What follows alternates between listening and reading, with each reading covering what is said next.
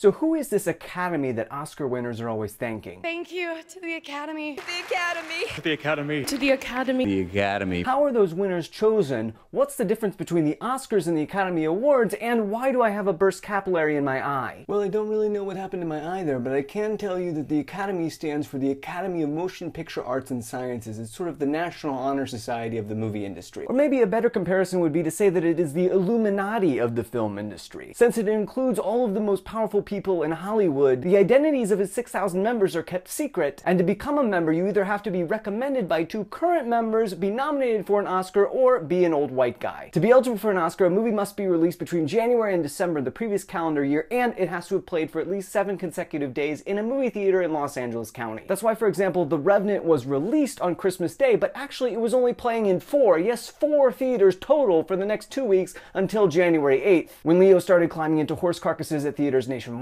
This was so that The Revenant didn't have to compete at the box office with all the other movie releases on Christmas Day, but Leo would also be eligible to be nominated for another Oscar that he probably won't win. So the 6,000 members of the Academy choose the Oscar winners through 2 stages of voting. First are the nominations, during which Academy members can only vote for categories related to their professional affiliation. So for example, directors vote for Best Director, costume designers vote for Best Costume Design, and people who understand the difference between sound editing and sound mixing vote for those categories. But everyone gets to vote for the Best Picture nominee, and maybe you've noticed that from year to year the total number of Best Picture nominees tends to change. And the reason for that is because the Best Picture nominees are chosen based on a system of ranking that is arguably more complicated than the presidential caucus system, in which between 5 and 10 movies can be nominated in a given year depending on how many of them cross a certain threshold of the percentage of the total number of votes. The formulas are so complex that the Academy actually has an accounting firm do the calculations for them. That's right, in the last week, this guy was counting votes at a caucus in the race for President of the United States, and these guys were counting votes for things like Best Sound Mixing in a movie. In the second and final round of voting, Academy members rank each of the nominees in all 24 different categories. And that adds up to quite a bit of movies, and while Academy members are instructed not to vote for things if they haven't seen the movies, it's a poorly kept secret that many of them do vote for movies that they've never even seen. Which is why studios actually run Oscar campaigns to persuade undecided voters to vote for their movies through advertisements and events. It is once again much like the presidential race, except much more professional. Anyway, the reason studios are willing to spend money on these campaigns is because movies that win an Oscar, especially Best Picture winners, tend to see a spike in revenue. In the case of Best Pictures, typically it's $14 million